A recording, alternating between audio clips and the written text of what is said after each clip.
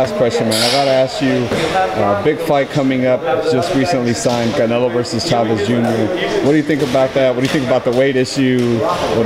It's an intriguing fight. I think if the Chavez that fought Andy Lee and people like that when he was on a good run of form, if that Chavez turns up with the size difference, I think it would be a real competitive fight. I think he can give Canelo a run for his money. I do think Canelo will win, but I think it's going to be a tougher fight than a lot of people are expecting. I think people are thinking Chavez is, he's not all that. But to be honest with you, I think he's going to shock a few people, and he's Mexican against each other, and there's a lot of pride at stake. So it's a fight that I'm really.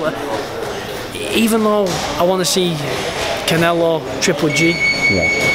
I'm happy with this fight being made. I'm as satisfied as I would have been seeing that fight. I think this will be a really good, intriguing fight. Yeah, no, definitely. I want to ask you, what do you think about that whole issue with Canelo didn't want to move up to 160 for Triple G? That was that whole issue, but now he's moving up to 164 and a half. There's no two ways about it. They're avoiding Triple G. If anyone says different, hey, I'm not saying Canelo wouldn't fight Triple G. He's a fighter, and as a fighter, you would fight anyone. But his team around him are keeping him away from Triple G. That's just plain to see.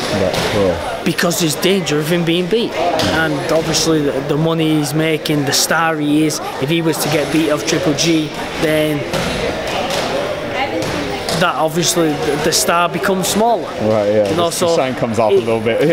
It's so it's a business. Boxing's a business at the end of the day. But again, Canelo, he would fight Triple G, but you can't go from saying you're not big enough to fight Triple G, the weight, and then go past that, and then. So yeah, definitely. It's strange. Well, we will watch you April the 29th. 29th. Joshua Klitschko undercard. Thank you so much for the time, Scott. Really appreciate it. Thank you, brother. Thank you. Cheers, mate. Thank you.